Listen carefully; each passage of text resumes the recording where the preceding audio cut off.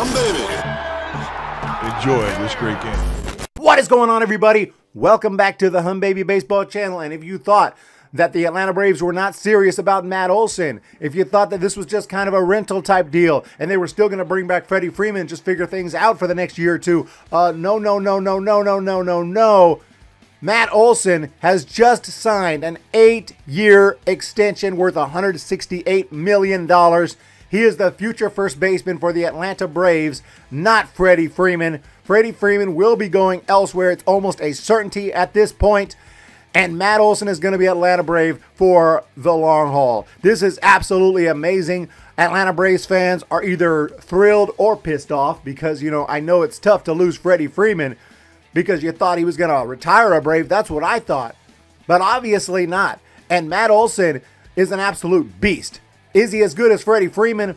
Well, that's actually debatable. I thought certainly not, right? Freddie Freeman has the slight edge over him. Freddie Freeman certainly has more MVPs. Well, he only has one MVP, but that's more than that's more than Matt Olson. He has more top 10 finishes for MVP. He has way more All-Star appearances, but he's also 5 years older, so he's been around longer. If you dig into the stats, which we did here on this channel last night during the live stream, you start to see that they're quite comparable. I think you got to give Freddie Freeman an edge right now, just because he's had the longer career and he's had a little more accolades and he's still got great power as well. But Matt Olson just coming off a year where he hit 39 home runs, hit 271, had 111 runs batted in, 88 walks, giving him a 371 on base, made his first All-Star team, and he's also a Gold Glove defender. He has 2 Gold Gloves in his history. If you go back to Freddie Freeman, after only 6 years in the league, he had not won any Gold Gloves. At this point, he has one in his career because he won one in 2018.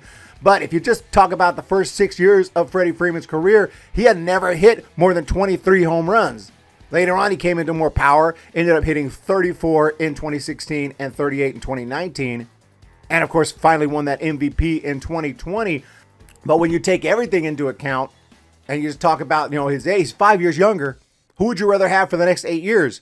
A guy who's 27 or a guy who's already in his 30s? The guy's 32 with Freddie Freeman, which means after that 8-year deal, he'd be 40.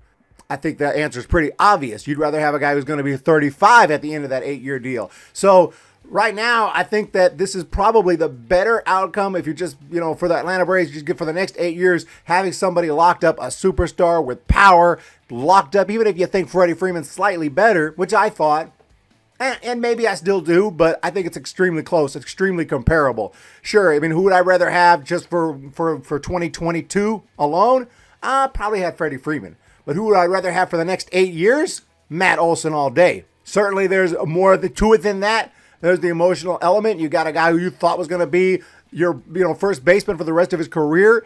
I thought certainly Freddie Freeman will go into the Hall of Fame with an Atlanta Braves hat, and he still may, just depending on where he goes and how long he stays there and how much he bounces around. But who knows? Because who knows how long he's going to be with the team that ends up signing him. He could be a Dodger for the next 10 years, God forbid. Oh my God, I just got a mental picture.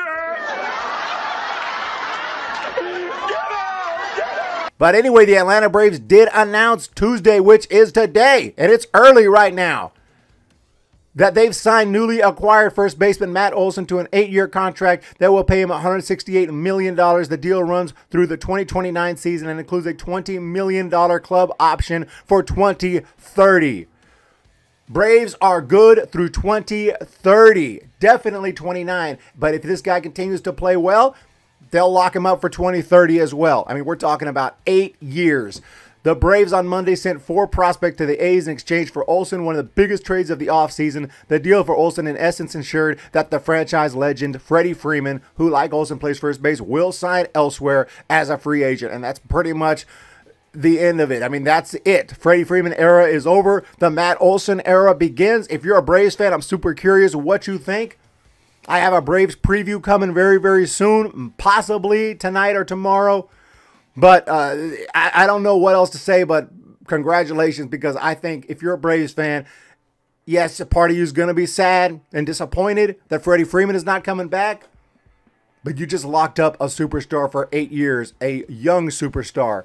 So I think that you have a bright future. This guy, yeah, he's coming off of a great year, but he's been relatively consistent throughout his career. It's not like he was just good last year. Matt Olson is awesome. He hit 36 home runs, like I said, in 19, at 29 home runs in 18.